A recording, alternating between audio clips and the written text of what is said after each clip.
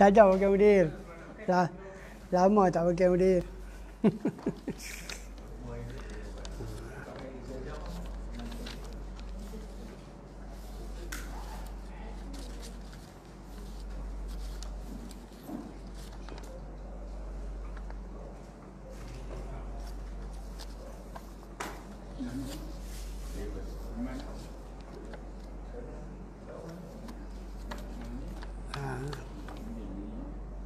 Kongsi-kongsi cinta Nabi. Ada.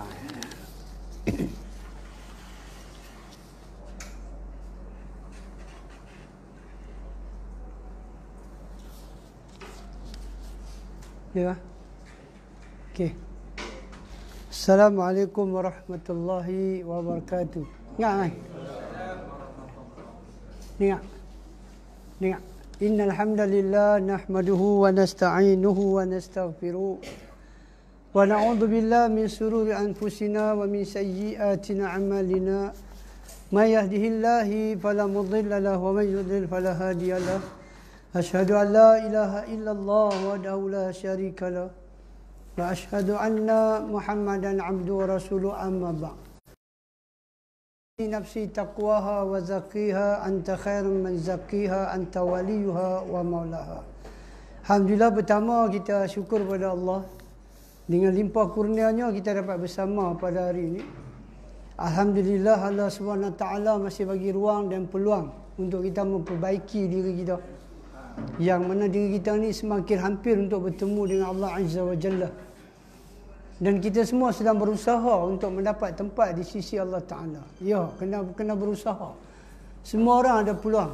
Semua orang ada peluang. Kata Amr bin Abbas Al-Sulaimi radhiyallahu, dia kata, ini hadis Muslim.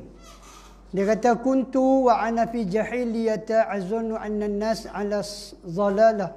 Kata Amr bin Abbas Al-Sulaimi radhiyallahu anhu, dia kata dia kata kuntu wa ana fi jahiliyah. Dulu aku ni dalam keadaan jahiliyah. Masa Nabi baru diutus, dia jahiliyah. Zaman jahiliyah. Dan dia kata azanna anna nas ala zalalah. Dan aku rasalah orang-orang yang semua berhala ni semua sesat. Dia jahiliyah. Tapi dia beritahu aku rasa. Azanna, zan ni sangkalah. Aku sangka depa ni yang ramai-ramai manusia ni semua berhala ni, depa ni sesat ni, dia kata. Wa annahu laisu ala syai'in wa hum ya'buduna awsan. Dan dia kata aku tengok depa ni bukan atas kebenaran sebab depa duk sembah berhala. Dia masa tu jahiliah, dia belum Islam lagi. Tapi dia dah tahu dah, kata ni tak betul ni. Sembah berhala ni, sembah tokoh ni tak betul. Dia duk cerita. Tapi tu dia kata apa? Dia kata fasami'tu birajulin fi Makkatin yukhbiru akhbara. Dia kata tapi aku duk dengar di Mekah ni, di Madinah ni, dia kata aku duk dengar ni di Mekah ni ada seorang lelaki yang menyampaikan berita-berita. Ada orang, dia ada di Madinah, dia kata ada orang, aku dengar ada satu orang lelaki ni, dia duk cerita berita-berita tentang benda-benda yang tak pernah orang dengar. Dan makna dan Nabi SAW masa tu dah mula duk dakwah dah. Dia kata aku dah dengar satu lelaki tu saja, dia kata. Maka apa dia buat? Dia kata faqa'tu ala rahilati. Dia kata dia pun naik kenderaan dia. Dia ambil kenderaan dia. Maka dia kata apa? Faqaddimtu alaihi. Maka aku pun pi nak tengok siapa dia lelaki tu. Dia tahu siapa dia lelaki yang duk cakap macam-macam ni. Tengok, dia ada keinginan untuk dengar. Ini satu benda yang kena ada. Benda ni kalau tak ada keinginan nak dengar tentang agama ni, kalau tak ada masalah. Sebab tu surah Al-Mulk ayat 10-11 tu Allah dah beritahu dah tentang ahli neraka. Dia berkata laula na'khilu aw nasma'u ma kunna fi ashabi sa'ir. Kalau kami mau dengar, itu kami mau fikir, ini tak masuk neraka sa'ir. Tengok. Dengarlah dulu sunnah ni, sampai sunnah tak mau dengar langsung, terus pangkau siap-siap sunnah tak boleh masuk, terus apa ni? Tak boleh masuk, dengar dulu. Dengar dulu apa yang dia pangkau terus 16 senarai nama. 16 senarai nama ada. Dia sebut saya tak ada, Abang. Dia kata. Lepas tu dia pergi, dia kata, dia tengok Nabi SAW, fa iza Nabi SAW fa zakharal hadis ila an khala fa qultu ya Nabi Allah. Dia kata masa dia pergi tu, dia kata Nabi sedang bercakap tentang sesuatu. Dan masa dia sampai tu, Nabi sedang bercakap tentang wuduk. Dia sampai dia terus bunyi apa? Dia kata apa? Fa iza Rasulullah sallallahu fa zakar hadisu ila an khala fa qultu ya Nabi Allah, wahai Nabi Allah. Dia panggil Nabi Allah. Nah dia tahu seperti hadis yang kita baca semalam, yang sahabat Nabi tu dia pergi tengok, dia pergi jumpa Nabi bila Nabi main Madinah. Dia bukan Islam, dia serbu pergi tengok. Dia kata manusia duk ramai duk tengok Nabi. Dia tengok Nabi, dia kata ini bukan wajah penipu. Dia tengok Nabi, terus dia kata wajah ni bukan wajah. Dia belum Islam tau. Kita kalau tanya kawan kita, macam mana tengok muka aku macam mana? Muka penyamun dia kata. Beza. Habis kita nak dakwa kita boleh berjaya macam mana? Ya. Muka kita pun orang kata, tak cerita lah. Maka dia kata apa? Nabi tengah bercakap tentang wuduk. Kau dia kata, khalu wudu'u hadisani anhu. Dia kata, ya Rasulullah, ajak aku macam mana nak ambil wuduk. Tengok. Faqala ma minkum rajulun yukharribu wudu'ahu. Maka Nabi kata, bila salah seorang daripada kamu menyediakan tempat wuduk. Dan Nabi kata apa? Nabi kata kepada fayatamadhu wa yastansiq wa yantansir illa kharratu qataya wajhihi min atrafi lihayyatihi ma'al ma'. Nabi kata kalau kita ambil ayat wuduk, bila kita basuh mulut dengan hidung sekali, lepas tu kita istinsar, kita keluar balik dengan tangan kiri, lepas tu jatuhlah kita punya kesalahan daripada muka tu sampai janggut. Kalau kita ambil wuduk, hadis ni nak beritahu apa? Yang pertama, kadang-kadang bila kita tengok kawan kita nak ambil wuduk, kita boleh ambil air bagi kat dia. Itu sunnah. Sunnah kadang kita tak kawan kita nak ambil wuduk kan. Buka apa? Nak ambil air memang tak ada. Zaman Nabi mereka akan minta air. Osman ke Nabi pun dia minta air. Tolong bawa air, mereka akan bawa dia. Bawa dia akan tunjuk. Macam kita nak bawa air apa ya dah. Nabi nak buat sunnah tu macam mana? Kita buka apa ya dah. Buka apa ya dah. Tolong dia ambil wuduk, dapat pahala apa man? Tu pahala Isra. Biasa buka kan. Buka. Kat maklim kot. Lepas tu dia kata kalau kita ambil wuduk, bila kita basuh muka, maka kita punya dosa ni akan jatuh bersama ayat wuduk. Bersama ayat wuduk. Summa yaghsilu yadayhi ila mirfaqain. Bila kita basuh tangan sampai siku, maka jatuhlah dosa kita ni di celah-celah kuku. Dosa jatuh. Hari-hari kita ambil wuduk, hari-hari dosa kita duk gugur. Kita basuh muka, kita basuh ni semua jatuh. Bagaimana orang yang tak semayang, macam mana dia punya dosa tu nak gugur? Macam mana gugur? Kalau dia tak solat kan? Macam mana nak gugur? Dia pula tak tahu nak kata istighfar ni semua. Dia tak belajar. So, kemudian Nabi kata, kalau dia sapu kepala dia, summa yabsu ra'sahu ilal khartu qataya ra'si min atrafi syi'rihi ma'al ma'. Kalau dia basuh kepala pula, maka apa akan berlaku? Maka jatuhlah kesalahan-kesalahan dosa dia sampai daripada hujung rambut ni, jatuh semua dosa dia. Makna dia tuan-tuan, dengan kita ambil wuduk ni, dosa-dosa kecil kita semua terlampau. Dosa besar kena taubat lah. Taubat pula kita dah beritahu ada 4 syarat dia. Yang menyesal. 1, kena berhenti. 2, azam tak mau ulang. 3, menyesal. 4, kalau berurusan dengan orang, kena kembalikan balik urusan tu. Itu taubat. Taubat ni dia dah 4 syarat dia. 1, berhentilah atas dosa yang kita dah buat tu. Stop. 2, menyesal. Rasa menyesal awaklah aku buat benda tu. 3, jangan ulang dah. 4, Kalau melibatkan hak orang, kena settle. Hak orang kena settle. Kita dengan Tuhan, insya-Allah Allah Ta'ala dia mahu mengampun. Dengan orang ni kita kena settle lah sebelum kita kembali jumpa Allah Ta'ala. Kemudian Nabi kata kalau kita basuh kaki kita, maka jatuhlah kita punya dosa juga bersama titisan air yang terakhir. Jadi lagi banyak kita ambil wudu, lagi banyaklah kita punya dosa diampun.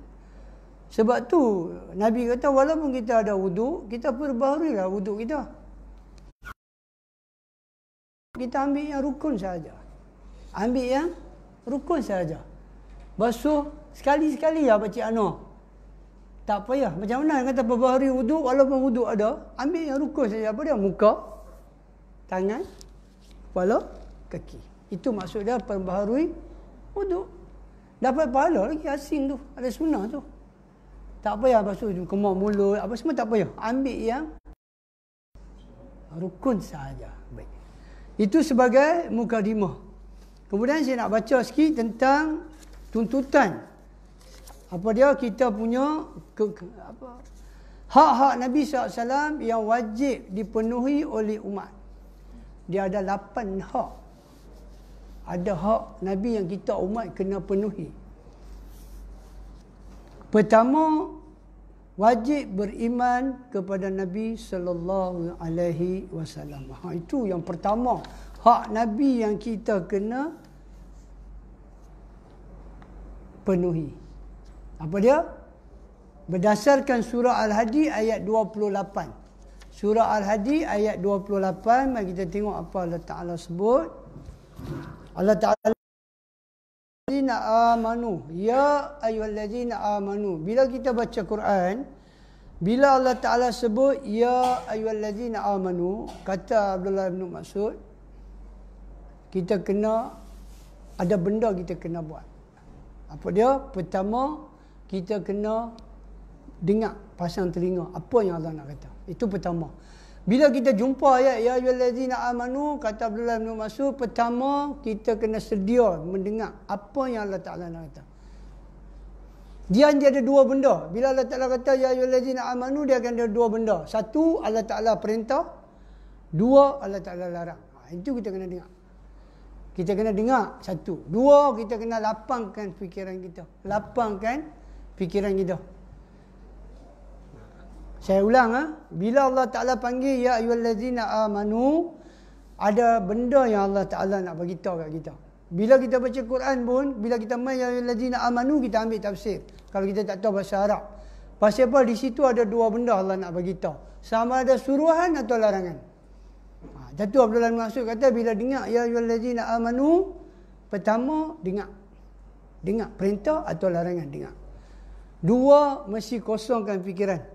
Fikiran ni jangan nak fikir apa. Kita dah baca Quran, fokus. Apa Allah nak kata. Tiga, kena ada niat nak buat atau nak tinggal. Ini kena dah ni. Dan kata para ulama kita, bila Allah sebut ya, dalam bahasa Arab dia panggil harfun nida li ta'zim. Kalau kita baca Quran, bila kata ya, macam Nabi Yusuf kata ya abati. Macam dia panggil anak dia ya bunayya kan. Luqman panggil anak dia ya bunayya. Ya dalam bahasa Arab kata seruan untuk memuliakan. Harfun jar li ta'zim, untuk memuliakan. Allah Taala panggil kita untuk memuliakan kita. Dia beza dengan ya allazina kafaru. Ya juga. Ya juga ya allazina kafaru. Ada juga. Tapi bila Allah Ta'ala sebut ya allazina kafaru, tujuan dia satu, lu'ina au uziba, untuk laknat depa atau untuk azab depa. Tidak ada keagungan untuk orang-orang kafir. Ya juga. Dan Quran kata ya ayyuhallazina amanu, wahai orang-orang yang beriman, ittaqullah, bertakwalah kepada Allah. Bertakwalah kepada Allah. Kita dah beritahu kan minggu lalu apa maksud takwa yang Abdullah bin Mas'ud sebut. Betul, dalam surah Ali Imran ayat 102, ketika dia tafsir ayat, Ibn Katsir bawa dalam tafsir dia pada perkataan haqqa tuqatihi, ya ayyuhallazina amanu taqullaha haqqa tuqatihi, bertakwa dengan sebenar-benarnya. Apa maksud takwa sebenar-benarnya? Kita beritahu Ta'ala mesti ditaati, jangan dimaksiati. Itu pertama maksud takwa. Ni susah. Benda ni memang perkataan takwa ni hari-hari kita dengar khutbah Jumaat. Khutbah Jumaat ni hari-hari dengar radio, TV, Quran, kitab semua dah. Tapi dia punya pelaksanaan dia ni sangat susah. Pertama dalam maksud kata apa? Allah tu kena ditaati, jangan dimaksiati. Yang kedua, Allah Ta'ala itu mesti diingati, jangan dilupai. Ini pun susah juga. Berlakunya masalah rumah tangga ni antara sebab dia ni lah. Allah Ta'ala dia lupa. Dia lupa. Suami lupa, isteri lupa. Berlaku masalah rumah tangga. Allah mesti diingati, jangan dilupai. Tambah Nabi kata pula dalam hadis Bukhari, "Kullukum ra'in wa kullukum mas'ulun 'an ra'iyatihi." Kamu adalah pemimpin dan kamu suami pemimpin, dia akan ditanya, dia buat naya isteri dia. Dia buat naya apa dia buat tak kena, dia akan ditanya. Anak-anak dia buat apa, semua 5 orang dia baca Quran, seorang tak boleh baca Quran, dia akan ditanya. Kenapa 4 orang boleh baca, seorang tak boleh baca? Dia akan ditanya. Dia kena ingat Allah banyak-banyak. Dan ketiga, apa dia? Allah itu mesti disyukuri, jangan dikufuri. Itu makna takwa. Allah itu mesti disyukuri, jangan dikufuri. Jangan sekali-sekali kufur dengan nikmat. Nikmat banyak kita kata kufur. Kan? Waalaikumsalam warahmatullahi wabarakatuh. Dan Allah Ta'ala kata, "Ya allazina amanu taqullaha wa aminu bi rasulih." Dan berimanlah dengan rasulnya. Tengok. Kita kata hak pertama yang umat kena penuhi terhadap Nabi, beriman kepada Nabi SAW. Dia Quran Allah Ta'ala beritahu, "Ya ayyuhallazina amanu taqullaha wa aminu bi rasulihi." Berimanlah dengan rasul, rasulihi. Dia ada hak. Hak tu kembali. Berimanlah dengan rasulnya. Nabi ni bukan dia main saja-saja. Dia diantar. Sebab tu Allah Ta'ala kata berimanlah dengan rasulnya. Rasul diidhafahkan kepada Tuhan. Rasul tu diidhafahkan kepada Tuhan, kepada Allah. Mesti beriman dengan rasul tu. Kalau tak beriman dengan rasul, habis syahadah semua rosak tu. Itu ayat yang pertama. Dan macam mana kita nak beriman dengan rasul? Itu soalan dia. Allah Ta'ala kata kita kena beriman dengan Nabi. Macam mana nak beriman dengan Nabi? Maka yang pertama para ulama kita kata ta'atuhu fima amara. Itu yang pertama. Apa dia? Ta'atuhu fima amara. Mesti taat setiap perintah Nabi. Itu cara beriman pada Rasul yang pertama. Yang ni pun tak lepas. Yang ni pun tak lepas. Yang pertama apa? Beriman mesti, dia kata, mentaati apa yang beliau sallallahu alaihi wasallam perintahkan.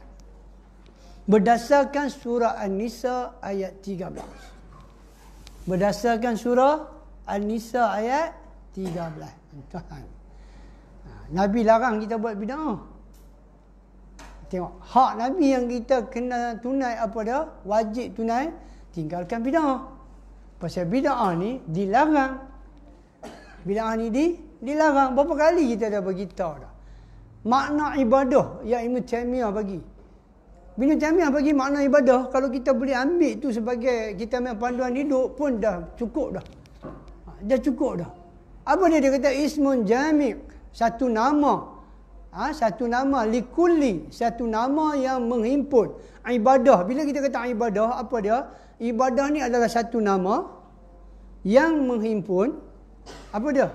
Ma yuhibbullah wa yardahu minal aqwal wal af'al zahir wa batin. Okey. Apa makna ibadah? Ibadah ni adalah satu nama. Bila orang tanya kita apa makna ibadah, memang ada banyak. Dia ada ibadah mal, ibadah badaniah, dia ada banyak. Ibadah badan, ibadah harta. Yang ni Ibn Taymiyah punya ta'rifan ni, dia buat dalam kitab ada ubudiyah. Apa makna ibadah? Satu nama yang menghimpun setiap yang Allah cinta dan redha. Okey, apa makna ibadah? Nah, ibadah ni adalah satu nama yang menghimpun setiap benda yang Allah cinta dan redha. Okey.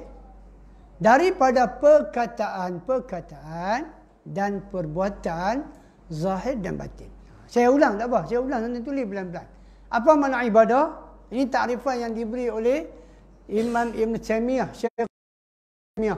Ibadah ni satu nama yang menghimpun apa yang Allah cinta. Saya akan beri penjelasan apa maksud dia.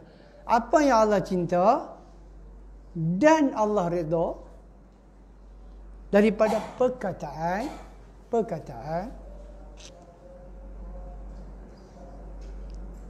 dan perbuatan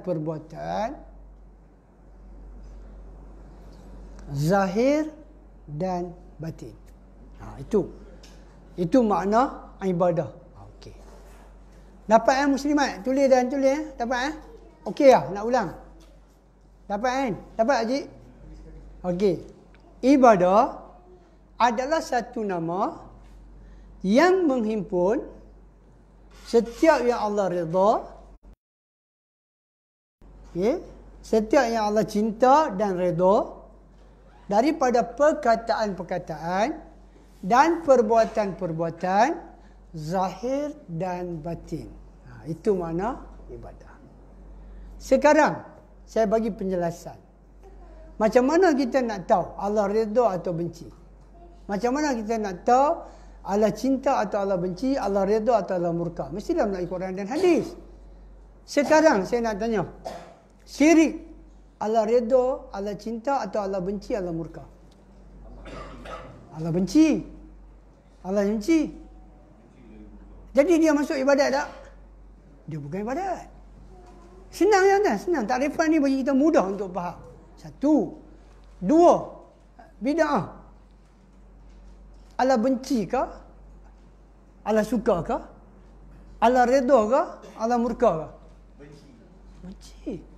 Jadi boleh buat bid'ah tak? Macam mana kita tahu kata Allah Ta'ala benci? Pasal Nabi sebut kullu bid'ah dhalalah wa kullu dhalalatin finnar. Wa kullu dhalalatin finnar. Nabi sebut setiap benda baru ni bid'ah. Dan bid'ah ni sesat dan sesat dalam neraka. Takkan orang yang Allah cinta, benda yang Allah cinta, Allah nak masukkan dia dalam neraka? Benci. Mana dia buat bid'ah? Bid'ah kecil ke? Bid'ah besar. Benda besar pasal Allah benci. Dah tak ada apa, dah Allah benci. Tengok. Itu dua. Itu kita kata perbuatan zahir. Kita boleh nampak dia buat bid'ah. Betul? Perbuatan batin pun Allah ambil kira. Kadang-kadang kita tak suka satu orang tu, kita bukan cakap. Kita tak cakap. Dalam hati. Dalam hati. Tadi dia kata apa? Ibadah adalah apa yang zahir dan batin. Allah Ta'ala ambil kira juga dalam hati kita. Kita tak suka, kita benci, kita ada hasad ni semua. Allah suka ke? Hasad dengki Allah suka ke? Ada ayat ke Allah Ta'ala kata boleh hasad dengki? Tak boleh. Mana boleh? Benda tu dalam. Riak. Duduk di mana? Ada hadis kata Quran yang kata Allah suka riak? Tak. Apa tu Ibn Taymiyah kata? Tak boleh riak. Sebab dia bukan ibadat. Kalau riak dia tak jadi ibadat. Masalah. Tengok. Itu kita kata apa? Kena jaga-jaga. Kena hati-hati. Itu dia kata pertama mesti taat apa yang Nabi kata. Berdasarkan surah An-Nisa ni Allah Ta'ala sebut tilka hududullah wa man yuti' Allah wa rasulahu. Tengok. Allah Ta'ala kata itu adalah hukum batas-batas Allah. Dan Allah Ta'ala kata wa man yuti' Allah wa rasulahu. Okey ya. Siapa taat Allah, perkataan Allah disambung dengan waw. Sebelum datang pada rasul, dia ada waw. Wa man yuti' Allah, dia ada waw. Wa rasulahu. Siapa taat Allah dan rasulnya. Tengok. Allah Ta'ala letak apa? Allah dan rasulnya. Siapa yang taat Allah dan rasulnya, maka dia akan dimasukkan ke dalam syurga. Itu syarat yang pertama. Apa dia? Macam mana nak beriman dengan Nabi? Mesti taat apa yang Nabi kata. Wa man yuti' Allah wa rasulahu. Siapa taat Allah dan Rasul?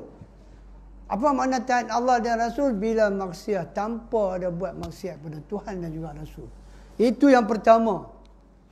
Lepas tu ayat yang kedua dalam surah An-Nisa, ayat ni tuan-tuan, tadi Allah Ta'ala letak siapa taat Allah dan Rasul. Yang ni pula Allah letak Rasul depan. Dia duduk belakang.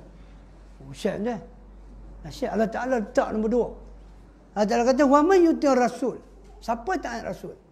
Bukit tadi taat Allah. Yang ni letak Rasul depan. Kalau tak boleh faham lagi, tak tahu. Kalau tak mau ikut Nabi lagi, tak tahu. Tak tahu. Sampai tahap lagu tu. Wa man yutir Rasul faqad ata Allah. Dia ada perkataan faqad. Maka sungguh tak ragu lagi, memang betul dia ni memang taat Allah. Siapa taat Rasul, Allah tak letak siapa taat Rasul, dia letak perkataan faqad. Qad ni dia panggil taukid. Sungguh tak ragu-ragu lagi, orang tu yang ikut Nabi tu, aku akui, aku memang pasti dia adalah orang yang taat aku. Ayat tu, siapa yang taat Rasul, sungguh Allah Ta'ala kata, sungguh aku jadi saksi, aku menyaksikan dia memang taat aku. Tengok, di Bukhari kan, Nabi sebut kan daripada Abu Hurairah.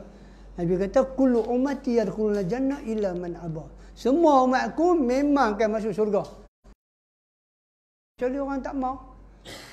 Tengok bahasa Nabi. Semua umatku akan masuk syurga kecuali siapa yang tak mau. Qila wa man ya'ba ya Rasulullah. Sahabat tanya. Qila bukan qala. Qala kita tahu siapa cakap. Qila majhul. Kita tak tahu siapa cakap. Dan kita tak payah ambil tahu siapa cakap sebab dia adalah sahabat Nabi. Sahabat Nabi tak payah sebut nama pun tak apa. Qulu udul, semuanya adil. Ada sahabat kata, wa man ya'ba ya Rasulullah, siapa yang tak mau masuk surga? Tadi Rasulullah kata ada orang tak mau masuk surga. Nabi kata ya, wa man ata'ani faqad dakhala jannah wa man asani faqad aba. Siapa taat aku, dia memang nak masuk syurga. Siapa yang menentang aku dengan perkataan, dengan perbuatan, dengan ingatan, dengan apa saja, dia tak suka dengan apa yang aku ajak, memang dia tak masuk syurga. Simple lah. Begitu mudah dan jelas Nabi cakap.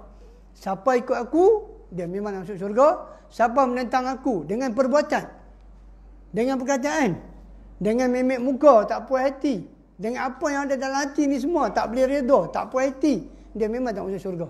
Habis. Ayat ni pun Tuhan kata, wa man yuti' rasul faqad atallah wa man tawalla fama arsalnaka alaihim hafidha. Wa man tawalla. Tawalla ni apa dia? Ulang. Cuba tengok ulang jalan. Kadang-kadang syirik macam ni. Syirik macam ni. Tawalla. Syed dia yang ikut Nabi, syed dia tak mau.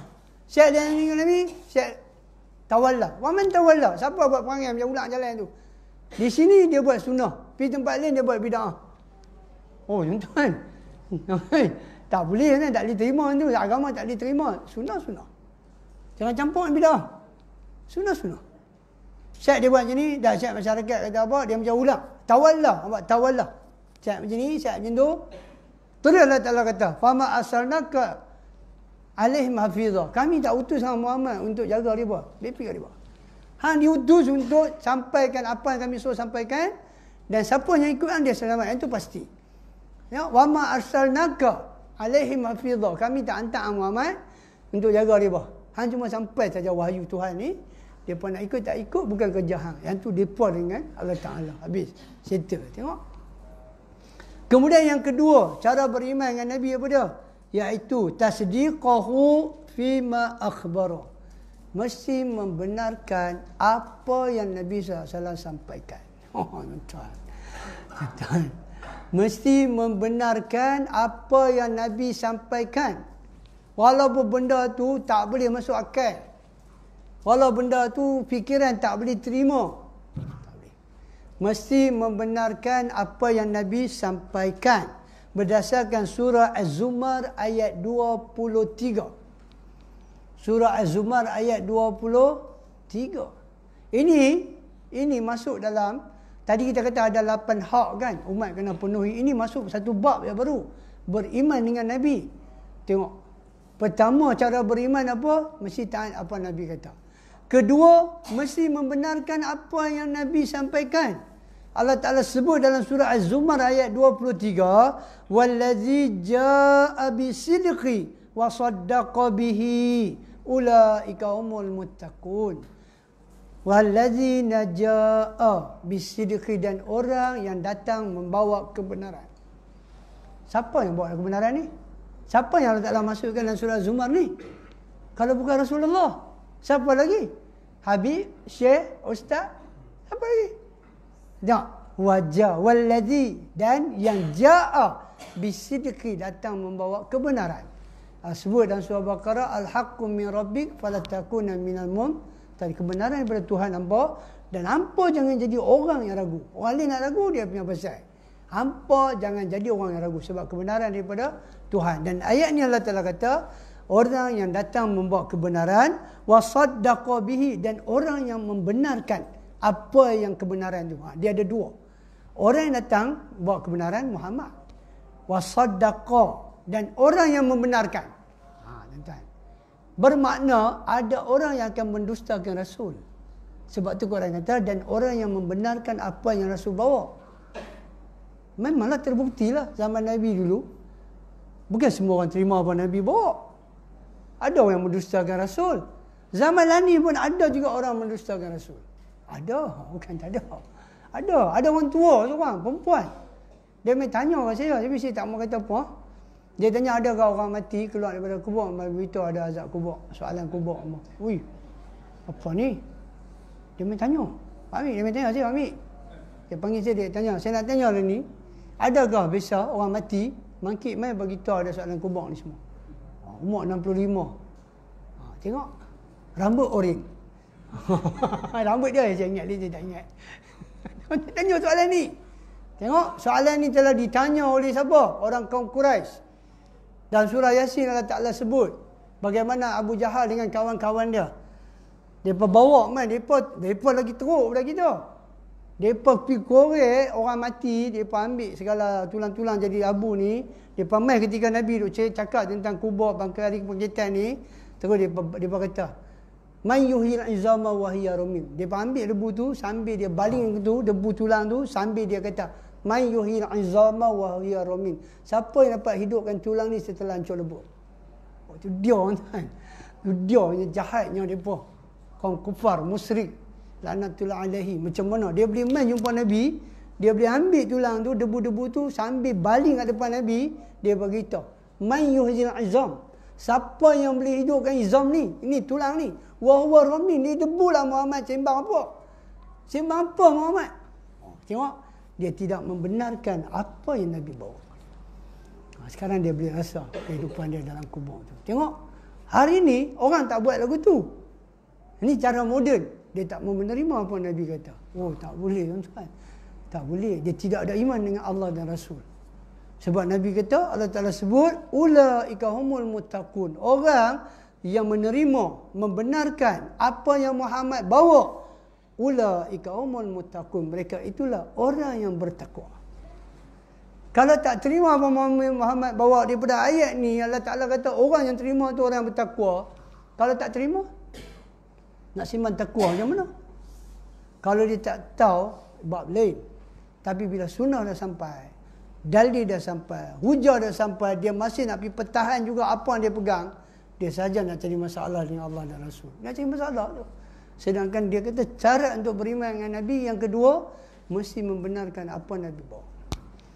Begitu juga dalam surah An-Najmun ayat 3-4, tengok Allah Ta'ala sebut apa? Wa ma yantiqu anil hawa. Muhammad tak cakap dengan hawa nafsu. In huwa illa wahyun yuha. Kecuali apa yang diwahyukan kepada dia. Wahyun yuha. Kalau wahyu, Bukhari buka satu bab, wahyu, dia cerita tentang penurunan, macam mana wahyu tu mai. Kalau muha, isi kandungan tu. Isi kandungan. Apa Nabi cakap tu dia dipanggil muha. Wahyu ni cara. Bukhari nak kita tahu dulu cara Nabi ambil wahyu macam mana. Punya susah, kadang macam loceng, kadang duduk atas unta, jatuh duduk atas sahabat, tapi berat. Bukhari tunjuk, Bukhari buka bab bagaimana wahyu turun. Dan muha adalah isi wahyu tu. Yang kita baca ni. Itu dia panggil apa? Muha, isi wahyu tu. Dan tidaklah Muhammad bercakap itu melainkan Al-Quran menurut keinginannya tak. Tapi adalah wahyu yang diwahyukan kepadanya. Itu cara beriman yang kedua. Yang ketiga, apa dia? Iktiba. Iktinabu mana'anhu wa jazal. Mesti menjauhkan diri daripada apa yang Muhammad larang. Mesti menjauhkan diri daripada apa yang Muhammad larang. Sekarang apa yang Muhammad larang? Syirik, bid'ah. Ini dua benda yang besar yang ada, yang Muhammad, Nabi diutuskan. Apa dia? Daripada syirik dan bid'ah. Sebab tu Ibn Qayyum dia sebut dalam tafsir dia ketika dia menafsirkan surah An-Nas pada perkataan allazi yuwaswisu fi sudurin nas, yang membisik-bisik pada dada manusia. Ya, Allah Ta'ala kata ada makhluk yang duk bisik dalam dada kita. Ibn Qayyum kata ada dua benda yang dia akan bisik kat kita. Pertama, buatlah syirik. Itu yang pertama. Jumpalah bomo, pakailah tangkai. Itu syirik. Ibn Qayyum kata sebab tempat syirik ni dalam neraka. Dia adalah tempat lain. Mati tak bertaubat, masih mati dah keadaan tangkai dah ada di badan, semua dah ada tempat dia. Allah Ta'ala kata neraka. Simple. Yang kedua, apa dia? Bid'ah. Senang. Dia akan bisik dua benda ni. Suruh buat syirik, kalau syirik kita terlepas, suruh buat bid'ah. Sebab Nabi sebut benda yang sama. Bid'ah, tempat dia mana? Neraka. Maksiat ni semua istighfar habis, tak ada buang masa. Nak pergi kacau suruh orang minum arak, zina ni, nanti dia dah besar, dia dah jadi tua, dia bertaubat dah, dia dapat anak, dia akan berubah. Istighfar habis dosa dia. Tak, bid'ah. Takkan saya baca Yasin malam isu Sa'ban 3 kali saya nak taubat? Baca Quran pun kena taubat kah? Baca Quran nak kena taubat. Tengok, dia takkan bertaubat. Sebab tu Iblis dia sangat suka apa dia? Bid'ah daripada maksiat. Sebab maksiat orang akan bertaubat, bid'ah orang akan terus buat sampai mati. Ya. Ini yang dia kata apa? Mesti tinggalkan apa yang Nabi tinggalkan. So kita tinggal, kita kena tinggal kan? Kemudian kita berdasarkan surah Al-Ashr ayat 7. Tengok Allah Ta'ala kata apa? Wa ma atakumur rasul. Apa yang Rasul bawa, faquduhu, maka ambillah dia. Apa kita kena ambil? Wa ma nahakum anhu fantahu. Dan apa yang Nabi suruh kita tinggal, kita kena tinggal. Ya. Imam Ahmad bin Hanbal meriwayatkan satu hadis ketika Ibn Katsir menafsirkan ayat ni, surah Al-Ashr ayat 7 ni. Lepas tu Imam Ahmad bawa satu hadis. Dia kata Abdullah bin Mas'ud radhiyallahu, dia cakap, dia biasalah, dia sahabat, dia bagi pengajaran kepada tabi'in. Dia kata sesungguhnya Allah melaknat kaum wanita yang membuat tatu dan minta dibuat tatu. Allah Ta'ala laknat. Buat tatu, kan? Dan minta buat tatu. Abang Man ada tatu? Jangan bilang. Mencabut rambutnya. Ini uban. Cabut. Uban ni bagi nampak tua, baru boleh kita beritahu kata dekat dah. Ni dia tak mau sambut uban Makcik Bari. Dia pergi boh macam-macam colour. Lepas tu merubah ciptaan Tuhan. Lepas tu memperlihatkan kecantikannya. Orang cantik man. Tunjuk orang tengok. Tu macam yang make up jalan, orang cantik. Bila apa yang Ibn Mas'ud cakap ni sampai kepada satu orang wanita. Wanita ni daripada Bani Asad, nama dia Ummu Yaqub. Dia dengar ada orang sampai tadi, ada sahabat Nabi Abdullah bin Mas'ud kata Allah Ta'ala laknat wanita yang bertatu, wanita yang minta suara di tatu, wanita yang ubah jalannya Allah Ta'ala, wanita yang hias diri lebih-lebih bagi orang tengok, wanita yang mencabut rambut dia, ni semua. Terus dia jumpa dalam Mas'ud, dia kata apa? Dia kata macam mana boleh laknat orang macam ni semua? Dia tak puas hati. Dia tak puas hati. Dan Ibn Mas'ud kata, aku kata ni Allah yang kata. Bukan aku saja kata. Dia kata mana ada aku baca Quran tak ada pun. Tengok. Dia kata dia baca Quran, dia tak jumpa ayat tu. Dia tak jumpa ayat tu. Tengok, bermakna para sahabat ni fakih. Para sahabat fakih. Dia baca Quran, dia kata tak jumpa. Itulah para Ibn Mas'ud baca dia, wa ma atakumur rasul fakhuduhu wa ma nahakum anhu fantahu. Apa yang Nabi suruh ambil, apa yang Nabi larang tinggal. Nabi yang larang benda tu. Dan setiap benda yang Nabi larang ni datang daripada Tuhan. Oh, baru dia faham. Dia cari ayat Quran tentang tatu. Mana ada kan? Tak ada. Lepas tu dia kata apa kat luar masuk? Ini penting. Apa yang dia kata ni, kita orang Sunnah kena ambil pelajaran. Saya ulang, apa yang wanita ni kata kat luar masuk, yang ada dalam tafsir Ibn Katsir, kita orang-orang Sunnah kena ambil pelajaran. Dia kata apa? Aku akan pi tengok keluarga hang, dan aku yakin mesti ada depa juga buat benda yang larang ni. Saya ulang. Tengok Tengok Ibn Mas'ud beritahu dia Sunnah tau. Dia tak boleh lawan tau Sunnah. Pasal ayat Quran dibaca pada dia, macam mana dia nak lawan? Maka dia pakai taktik yang kedua. Apa? Aku nak pi kat rumah hang, aku nak tengok, mesti keluarga hang juga akan buat benda yang larang ni. Ini hujah puak bid'ah untuk tolak sunnah. Tolak dalil tak boleh. Dia akan tengok keluarga kita. Tuan, saya ada pengalaman. Apa yang belum dimasuk ni kata saya ada pengalaman. Saya cakap dengan dia dengan dalil Quran hadis, dia tak boleh buat apa. Soalan akhir dia tanya saya, isyak rokok tak? Nampak? Dia tak tanya nak pergi tengok keluarga apa, isyak rokok tak? Itu soalan dia. Saya kata tak isyak rokok. Dia kata tak, orang yang rokok kata orang isyak rokok ni bodoh. Bukan saya kata, dia kata. Tengok, dia nak bantah saya dengan apa? Rokok. Saya baca dia Quran hadis, dia nak bantah dengan rokok. Punya tak mau terima Quran dan hadis ni. Ini yang dibuat oleh Ummu Yaqub. Bila dia pergi tengok kalau dalam masuk, dia kata aku tengok tak ada apa pun yang aku ingin ni. Tengok pakcik. Tengok Pak Amir. Dia pergi, dia kata apa tau? Tak ada apa yang aku ingin ni kan ada pada keluarga hang. Model tu tak ada. Tak ada. Model tak ada. Kalau dia ada model, dia akan jaga. Kita kalau kita tak jaga keluarga kita, dia jumpa satu benda yang dia boleh jaga, dia angkat sunnah, tengok macam ni, tengok isteri dia, tengok anak. Sunnah tu, dia nak pemati dengan apa? Dengan tengok family kita. Oh tuan-tuan, tak ada pun dalam ajaran Islam macam tu. Family dia buat lain. Tapi benda yang dia cakap tu, Quran dan hadis mesti terima. Usikum bi taqwallah wa sami wa ta'a wa in kana 'abdan 'abasiyah. Nabi kata, kan dalam hadis riwayat syariah kita selalu dengar. Nabi kata usikum bi taqwallah wa sam'i wa ta'a wa in kana 'abdan 'abasiyah. Aku pesan bahawa bertakwalah pada Allah, dengar dan taat walaupun yang cakap tu hamba abdi. Kalau dia cakap Quran sunnah, kalau dia pimpin apa dengan Quran dan sunnah, kena dengar. Dah kami bangsawan, kami orang kaya. Nabi beritahu apa? Ittaqullah. Nabi pesan kepada sahabat apa? Bertakwa pada Allah. Hang tak ada takwa, hang tak boleh dengar daripada orang lebih rendah daripada hang. Hang kalau tak ada takwa, hang tak mau dengar orang cakap Quran sunnah untuk cari salah orang. Ini perangai yang tak bagus. Sebab tu saya pesan, kita orang yang mengaji sunnah ni, perbaikilah keluarga kita dengan sebaik-baiknya supaya tidak ada ruang untuk ahli bid'ah attack keluarga kita.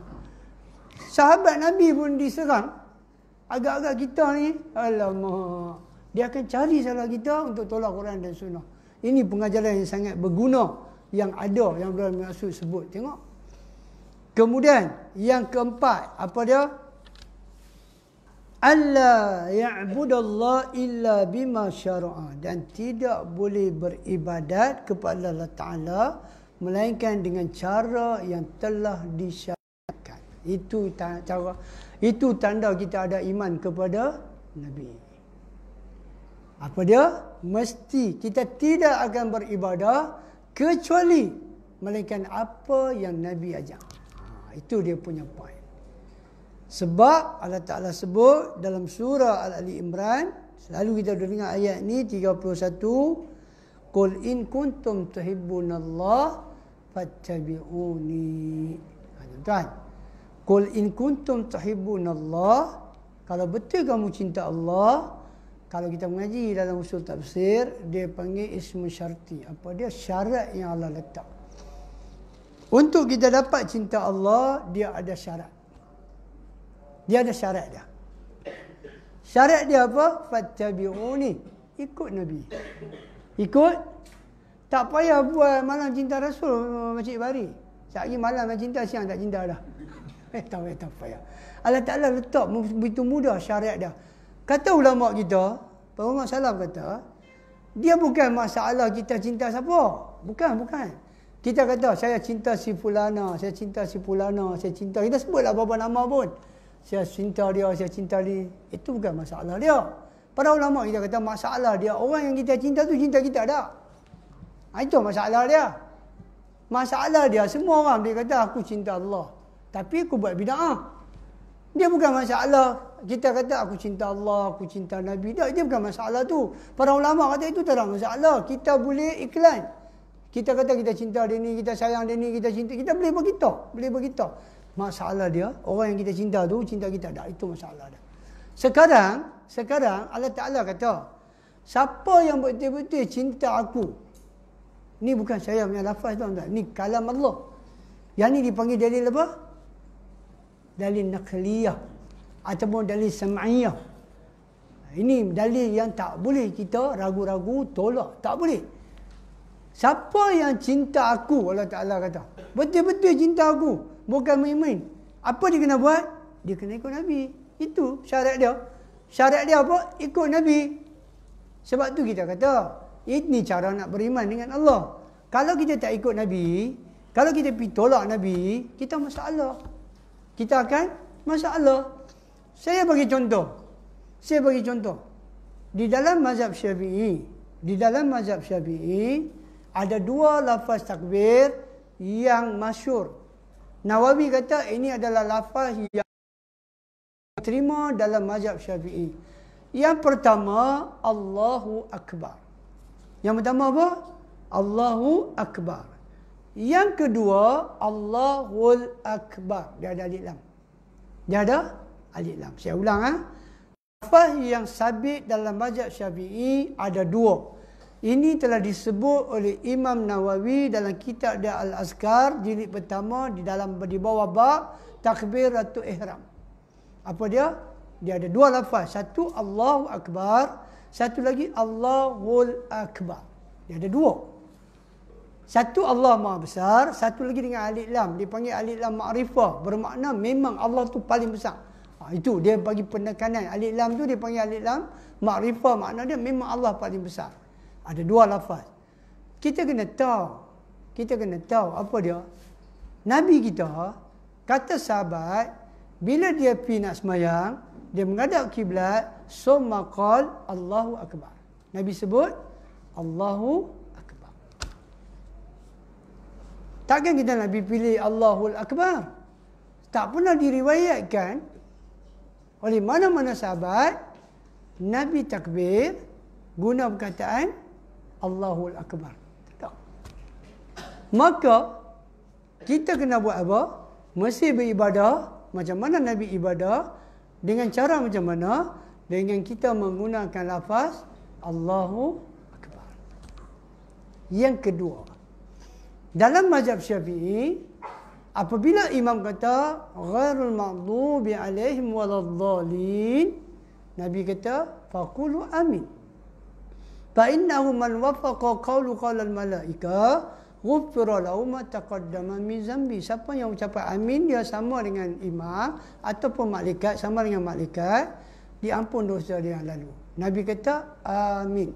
Dalam mazhab Syafi'i, sebelum kita kata amin, kita kena boleh kata rabbil firli wa liwalidayya. Ya Allah ampun. Ni dalam mazhab Syafi'i yang saya beritahu. Kita kata rabbil firli wa liwalidayya. Kedua bapakku. Sebab kata para ulama mazhab Syafi'i, Imam Syafi'i kata apa? Dia kata di situ ada amin apa? Amin malaikat. Di situ ada amin apa? Amin imam. Di situ ada amin apa? Amin makmum. Dia kata baguslah kalau doa. Pasal apa? Mustajab. Tak ada 3 amin. Kita doa 3 amin. Ada imam, malaikat dengan kita. Sekarang kita kata kita ada 2 nama. Satu Muhammad bin Abdullah, satu Muhammad bin Idris. Muhammad bin Abdullah kata amin. Muhammad bin Idris kata rabbil firli wa liwalidayya. Sekarang tuan-tuan kena tahu siapa Nabi Muhammad. Dan tanpa mencerca mana-mana ulama salah. Saya ulang. Walaupun pandangan mazhab Syafi'i itu kita kata kita tolak. Sebab Nabi kita kata amin. Nabi kita kata idza qala imamu ghairu maghdubi alaihim waladhdallin faqulu amin.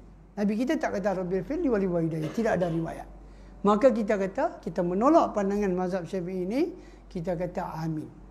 Dan tanpa kita mencerca mana-mana ulama salaf. Saya ulang, dalam majlis ilmu tidak boleh mencerca mana-mana ulama salaf walaupun hadis yang dia pakai itu daif. Saya ulang, walaupun ulama, kita kata ulama mazhab, ulama salaf, dia guna hadis daif untuk buat hukum, dan sedatangnya pentakik yang cek balik, periksa balik, tiba-tiba hadis yang dia guna itu daif. Kerana dia ulama salaf, tidak boleh kita mencerca mana-mana ulama salaf. Walaupun kita tak amal dengan apa yang dia kata. Ini manhaj ilmu yang mesti kita tahu. Kita tak boleh cerca mereka. Kerana mereka dengan ilmu mereka, zaman mereka, takat tu saja mereka mampu ambil untuk ajak kat kita, maka kita terima. Bila kita amal-amal tengok dia daif, kita tolak. Kita ambil yang sahih. Contoh, kita duk baca Rabbil Fili, masa kita duduk antara dua sujud. Kita baca kan, Rabbil Fili ni, macam ni semua, hadis tu daif. Nabi kata daif. Dia punya lafaz goncang. Dia punya lafaz goncang. Dalam Al-Azkar jilid 1 ada. Bab bacaan duduk antara dua sujud. Jadi bacaan apa yang kita kena baca yang sahih? Yang sahihnya Rabbil Fili, Rabbil Fili. 2 kali. Itu memang sabit daripada Nabi. Nabi baca tu ketika salat malam. Kerana Nabi baca dalam duduk antara dua sujud, dan kerana hadis ni daif, kita ambil Rabbil Fili. Walaupun dia solat malam, dan Nabi tak baca pun. Solat malam yang boleh baca, solat siang tak boleh dah. Itu sahih. Apa dia? Baca 2 kali. Rabbil Fili, Rabbil Fili. Nawawi sebut daif kita duk baca tu. Pasal apa? Pasal dia punya lafaz kadang-kadang bertukar. Kadang-kadang dia ada amfini, wa amfini. Kadang-kadang tak ada. Jadi lafaz dia, bila ulama cuba himpun lafaz duduk antara dua sujud tu, tidak ada satu pun yang boleh sama. Tak ada. Akhirnya para ulama kita kata hadis itu mudharib, goncang. Dia punya lafaz tu goncang, maka Nawawi kata daif. Lebih baik kita baca yang sahih. Rabbil Fili, Rabbil Fili. 2 kali. Itulah tentu sahih dah. Tengok, itu saya bagi contoh. Apa dia? Mesti beribadat mengikut apa yang disyariatkan. Kita tak tahu kata hadis tu daif, kita tak tahu, kita amal, dia bab, lain bab. Bila kita dah mengaji, dah dapat dah hadis yang sahih ni, maka kita tinggalkanlah. Macam itulah kaedah dia. Kita tak bolehlah pertahankan hadis-hadis yang daif ni sampai bila-bila. Walaupun dah sampai kepada hadis yang sahih kat kita. Janganlah. Baik. Kemudian yang kedua. Yang kedua. Mesti mencintai beliau lebih daripada cinta kepada keluarga, anak, orang tua dan seluruh manusia. Hak Nabi yang kita kena penuhi. Yang pertama tadi beriman. Beriman pun Pak Amir, Pak Sidin, bukan semua kita boleh buat tadi yang saya baca tu. Tadi taat semua perintah dia. Tinggal apa dia larang. Ibadat hanya macam mana dia tunjuk. Tengok. Susah memang. Nak kena, tak ada masa memang. Tapi kita kan kita ada masa banyak. Allah SWT berfirman, kata Allah surah At-Taubah ayat 24. Surah At-Taubah Allah Ta'ala kata, Qul, katakan kepada mereka Muhammad, in kana aba'ukum wa abna'ukum wa ikwanukum wa azwajukum wa asiratukum wa amwalun ikhtarabtumuha wa tijaratan taksawna kasadaha wa masakinu tardawna habba ilaikum minallahi wa rasuluh wa jihadin fi sabilihi fatarabbasu hatta ya'tiyallahu bi amri wallahu la yahdil qaumal fasiqin. Okey, Allah Ta'ala kata kalau bapa kita, kalau anak-anak, kalau isteri-isteri, keluarga, banyak benda ni. Harta yang kamu usahakan, perdagangan yang kamu khawatirkan, dan rumah-rumah tempat tinggal yang kamu suka. Ni semua memang orang suka. Lah. Bukan salah pun. Bukan salah pun, tak salah. Benda tu memanglah. Benda tu nak rumah, kena Nabi suruh bagi rumah selesa, kenderaan selesa tu tak salah. Tapi di sini Allah Ta'ala kata, ahabba ilaikum minallahi wa rasuli. Allah daripada Allah dan Rasul. Daripada Allah dan Rasul. Dan jihad di jalannya. Maka tunggulah Allah Ta'ala akan beri keputusannya. Dan Allah tidak beri petunjuk kepada orang-orang yang fasik. Tengok. Dan Nabi kata, la yu'minu ahadakum. La yu'minu ahadukum. Dia datang dengan la yu'minu. Tidak beriman. tidak beriman. Salah seorang daripada kamu. Hatta akuna ahabba ilaihi min walidihi wa walidi wan nasi ajmain. Sehingga aku ni hampa cinta lebih daripada anak, bapa dan manusia seluruhnya. Setiap benda yang Nabi bawa, setiap benda yang kita kata tadi, beriman dengan Nabi, apa Nabi bawa, kita tahu benda tu datang daripada Nabi. Kita kena tunjuk kita cinta kat Nabi. Kita semayang di mana pun macam ni lah. Orang semayang di negeri orang, kan dari di mana pun, dia negeri tu ada raja, kata ada raja, kan hampa ada orang kat tangan. Aku tak akan angkat lah pasal Nabi aku kata tak ada. Nabi aku tak pernah angkat tangan, sahabat tak pernah angkat, tak kira. Itu makna kita cinta Nabi daripada semua orang. Semua orang. Kita tunjuk kita cinta Nabi lebih daripada semua orang. Macam mana tunjuk cinta lebih daripada cinta semua orang? Kita kira sunnah-sunnah. Keluarga ke, mak ke, bapa ke, sunnah-sunnah. Minta maaf, mak saya memang tak buat benda ni. Takkan kerana mak saya nak kena tinggal ke apa Nabi kata. Tak, saya tak kata apa. Siapa nak buat, dia punya hal. Saya tak buat. Saya tak buat. Kita bilang apa-apa. Jiran kita duk panggil, dia arwah, kita kata, saya tak buat. Saya tak buat, minta maaf lah. Pasal saya memang tak buat benda tu. Bilang cecak lah. Jangan duk pi juga. Lepas tu baca Yasin. Dia kata apa tu? Dia pun baca Yasin tapi saya tak baca. Saya tengok lah. Apa ni sampai bilang nak tengok saja. Jangan lah. Dia beritahu saya, Pak Mi. Saya pi lah pasal mak mentua saya. Leceh pula. Saya pi, saya duduk lah. Dia pun baca Yasin. Saya buka kitab tapi saya tak baca. Saya tengok lah. Janganlah. Beritahu tu dia. Mak minta maaf, mak. Saya bukan apa. Saya memang tak buat benda ni. Beritahu terus lah. Beritahu terus lah. Bukan kita kata apa pun. Kita tak buat lah. Cakap terus lah. Kita lebih cinta Nabi daripada semua orang lah. Daripada semua. Mak mentua kita pun kita kata. Mak mentua kita pun kita kata. Minta maaf lah apa. Ayah bukan nak kata apa. Saya bagi saya benda ni tak ada. Nabi tak buat. Saya tak buat. Beritahu terus. Senang lah. Dia pun tahu dah. Oh dia ni dia pelik sikit. Dia ni mungkin pelik W kot. Tidak. Itu yang keberapa? Yang kedua. Yang ketiga, berselawat kepada beliau sallallahu alaihi wasallam. Mesti berselawat kepada Nabi. Pasal perintah surah Al-Ahzab hari-hari waktu berjumaat duk bergitar. Ya ayyuhallazina amanu innallaha wa malaikatahu yusholluna 'alan nabi ya ayyuhallazina amanu shallu 'alaihi wa sallimu taslima. Okey. Bila kita sebut tentang selawat ni, ada tempat-tempat dan waktu yang disyariatkan untuk kita selawat. Itu kita kena tahu. Lebih kurang duk ada 8 tempat. Duk ada berapa tempat? Lebih kurang duk ada 8 tempat. Berdasarkan Quran dan Sunnah. Tempat nak selawat pun Allah Ta'ala dah letak dah. Dan tidak ada satu pun yang sebut Sayyidina. Tuan-tuan buka lah kitab Imam Syafi'i mana pun. Tidak ada satu lafaz Sayyidina yang Imam Syafi'i bawa ketika kita nak selawat. Tak ada. Tuan-tuan buka kitab Imam Syafi'i. Cari. Tak ada. Kata Sayyidina ni tak ada. Mai kat mana tak tahu. Pertama, tempat yang kita disyariatkan untuk mengucapkan selawat kepada Nabi ada tahiyat akhir dan awal. Tempat pertama di mana? Tahiyat awal dan akhir. Itu yang pertama.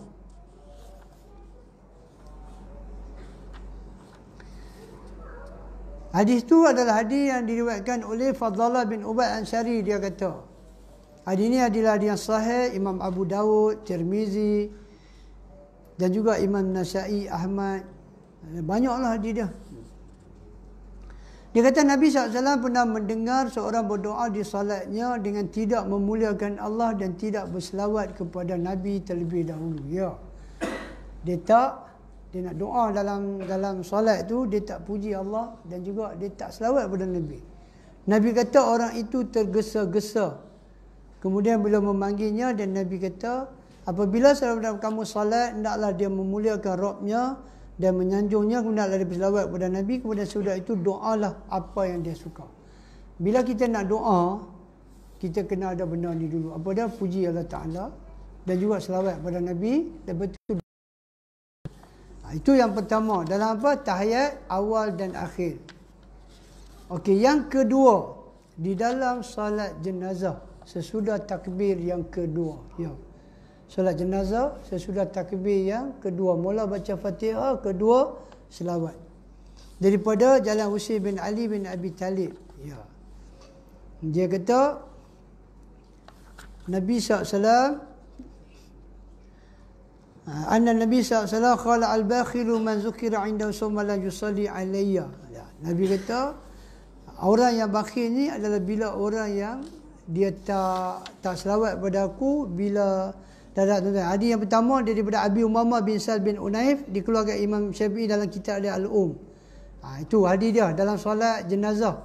Dalam solat jenazah hadis dia diriwayat Imam Asy-Syafi'i, Imam Ibn Jarud, Imam Hakim, Imam Bahaki dan telah disahihkan oleh Albani. Albani kata daripada Umamah bin Saad bin Hanif, dia kata disunahkan membaca selawat dalam solat jenazah sesudah takbir yang kedua. Berdasarkan riwayat yang masuk daripada jalan Abu Umamah bin Sahal bin Unaif. Itu.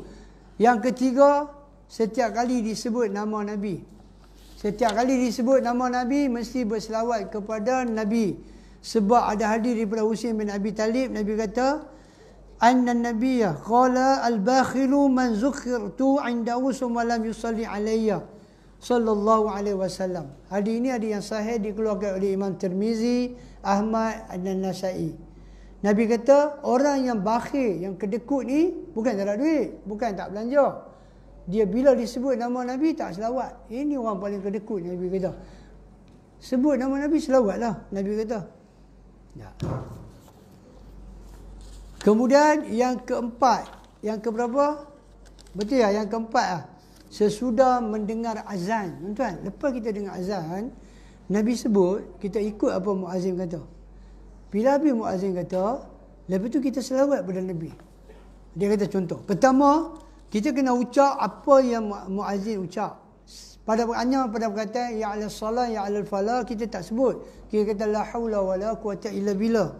Kemudian kita selawat. Kita selawat berdasarkan hadis Abdullah bin Amr bin Al-As. Hadis ni hadis sahih riwayat Imam Muslim. Hadis juga Imam Nasa'i. Hadis juga Imam Abu Dawud. Kata Amr bin Al-As, Nabi kata bila kita dengar muazzin azan, bacalah apa dia kata. Kemudian selawat. Nabi kata. Kemudian mintalah kepada Allah Ta'ala doa. Lepas selawat baru baca doa. Saya ulang. Mula ikut apa muazzin kata. Kedua, selawat. Tiga baru baca doa. Allahumma rabba haji da'wati tamati wa salati qa'imah. Itu jatuh nombor 3. Itu kan jatuh lepas azan tu baca doa. Dah. Itu tak masuk. Lepas kita ikut apa muazzin kata, kedua selawat dulu. Hadis ni hadis yang sahih Imam Muslim. Selawat dulu, lepas selawat baru doa. Lepas baca doa, kita baca apa lagi? Kita baca ni apa? Ni raditu billahi rabbah wa bi islami dina wa Muhammadar Rasulullah. Baca tu pula. Lepas tu baru doa dan Nabi kata doa kita akan diperkenankan. Saya ulang. Pertama, kita dengar ikut apa muazzin baca. Pada perkataan ya 'alal salah kita kata la haula wala quwata illa billah. Kemudian kita buat apa? Kita selawat. Berdasarkan hadis Amr bin Al-As, hadis Imam Muslim. Kemudian buat apa? Kemudian kita baca doa. Doa apa? Doa azan daripada Jabir. Hadis tu hadis Imam Bukhari. Baca doa tu, yang azan tu ni apa? Rabbah hazin ni semua Allahumma rabbah haji da'wati tammati itu hadis Jabir daripada Bukhari. Kemudian Nabi kata apa? Kita kata asyhadu an la ilaha illallah asyhadu anna muhammadar rasulullah. Lepas tu kita kata raditu billahi rabba wa bi islami dina wa bi muhammadan rasulullah. Kita baca tu. Lepas tu baru kita doa. Ada berapa benda? Kita kata lepas kita dah baca tu lah, mula-mula kita ikut muazzin, lepas tu kita selawat, lepas tu kita baca doa, lepas tu kita kata asyhadu an la ilaha illallah, okey, wa asyhadu an la ilaha illallah wa la syarika lah wa asyhadu anna muhammadan abdur rasuluh. Lepas tu kita kata raditu billahi rabba wa bi islami dina muhammadin rasulullah. Lepas tu kita doa, maka doa kita akan dikabul. Itu yang ada di dalam azan ketika muazzin doa azan. Tak apa tuan-tuan, hafal pelan-pelan. Hadis ni adalah hadis yang dikeluarkan oleh Imam Muslim tentang perkataan asyhadu an la ilaha illallah wa la syarikalah tu. Yang tu Imam Muslim riwayat, kena kata tu. Lepas tu baru sebut raditu billahi rabbah. Okey, ataupun kita kata raditu billahi rabbah wa Muhammadin rasulullah wa bi islami dina pun boleh, tidak ada masalah. Lepas tu baru doa. Dan ni dah, tadi kita lepas azan dah terus baca. Rupanya dah silap dah. Dah lama kita buat benda tu, dah silap dah. Dia ada turutan dia, para ulama letak. Kita tak tahu apa pasal, kita pergi silap. Yang kelima, ketika masuk masjid dan keluar masjid. Ketika masuk masjid dan keluar masjid, dikeluarkan oleh Imam Abu Daud, Ibnu Majah dan Imam Ad-Darimi. Dan juga oleh Imam Abu Awanah di dalam kitab dia, Sahih Abu Awanah. Dia guru kepada Bukhari. Abu Awanah ni guru kepada Bukhari. Dia ada kitab saya dah, Abu Awanah. Telah bersabda Nabi SAW, apabila kamu masuk ke masjid, macam ucapkanlah salam kepada Nabi, kemudian baru baca doa, Allahumma tahli ahwaba rahmatik. Dan apabila kamu keluar daripada masjid, maka ucaplah, Allahumma inni as'aluka min fadlik. Rupanya, bila kita nak masuk masjid, kita kena selawat dulu baru baca doa. Dan macam tu juga hadis daripada Abu Hurairah, hadis ni juga hadis yang sahih daripada Imam Ibnu Majah dan Nasa'i. Dia kata keluar juga kita kena selawat kepada Nabi. Masuk dan keluar. Ya. Boleh ya? Nanti yang ke berapa? 5. Yang keenam, setiap duduk di dalam majlis. Setiap duduk di majlis. Ya. Kata Abu Hurairah daripada Nabi SAW, ma jalasa qaumun majlisan lam yazkurullah wa lam yusallu ala nabiyihim illa kana alaihim tira yaum al-qiyamah fa in syaa'a 'azzabahu wa in syaa'a ghafara lahum. Hadis ini hadis yang sahih, dikeluarkan oleh Imam Tirmizi, Ahmad dan juga Hakim. Kata Abu Hurairah, Nabi kata tidaklah satu kaum yang duduk di satu majlis lalu mereka tidak berzikir kepada Allah di dalamnya dan tidak berselawat kepada Nabi, melainkan mereka dan kerugian atas mereka pada hari kiamat. Dia tak kira bukan majlis agama saja tu, majlis di ofis, mesyuarat, apa pun, kena pesan pada takwa, kena selawat pada Nabi. Kena ada dua benda ni. Mesti peringatkan orang pada Allah dan selawat pada Nabi. Supaya majlis tu kita tak menyesal di akhirat. Dan Nabi kata, sama ada Allah Ta'ala nak azab kita pun boleh, dia nak ampun kita pun boleh. Sebab apa? Mula duduk di majlis yang tak ada peringat tentang Allah, tak ada selawat kat Nabi. Bahaya. Nabi kata, tak tahu. Allah nak azab mereka pun boleh sebab mereka tak peringat, tak cakap tentang Allah dan tak selawat kat Nabi. Ataupun nak ampun mereka pun boleh. Masalah. Okey. Kemudian yang ketujuh, pada waktu berdoa. Pada waktu berdoa. Disunahkan apabila kita nak berdoa, terlebih dahulu membaca selawat kepada Nabi sesudah puji dan sanjungan kepada Allah. Tengok. Riwayat Fadalah bin Ubaid tadi kan, masa dia baca tahiyat awal tu kan, Nabi kata dia berebut dalam doa dia. Dia tak selawat, dia tak puji Allah Ta'ala, dia tak selawat. Macam mana doa dia Allah nak kabul? Ya. Tuan-tuan kena puji Allah. Takat mana tuan-tuan tahulah nak puji Allah ni, Allah Maha Agung, Allah Maha semua, puji Allah. Lepas tu selawat. InsyaAllah Allah Ta'ala akan terima doa kita. Yang ke-8, pada waktu malam Jumaat dan juga siangnya. Pada waktu malam Jumaat dan hari Jumaat. Ini yang ke-8.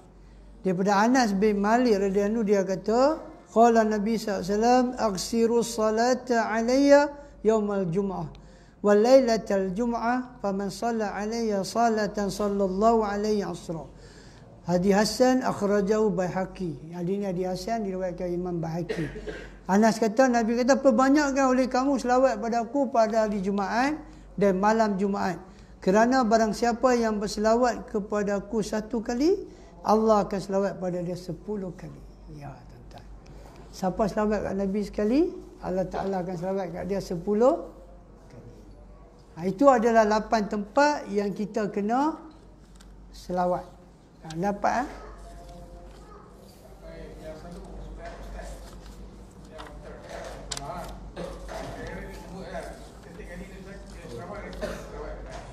Setiap kali?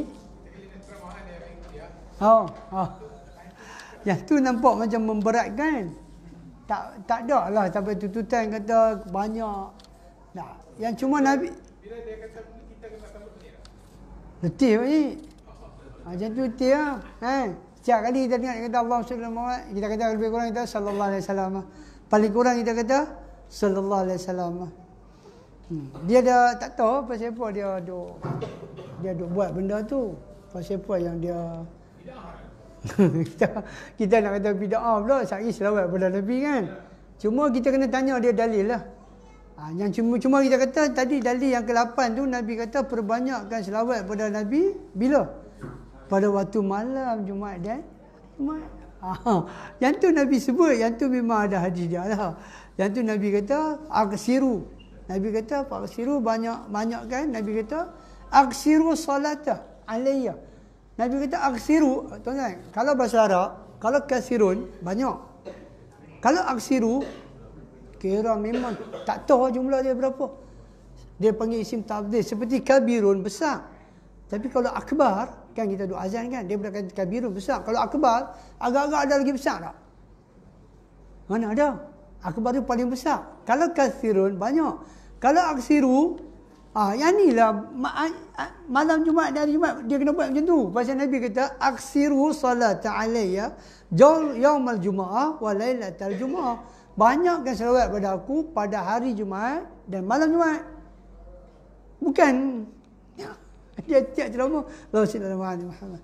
Allah sallallahu alaihi tak ada dalil pun. Ni kita baca tadi 8 tempat yang kita kena selawat yang sabit daripada hadis. Quran dan hadis ni. Yang ni sabit. Ada tak dalam 8 tempat tu?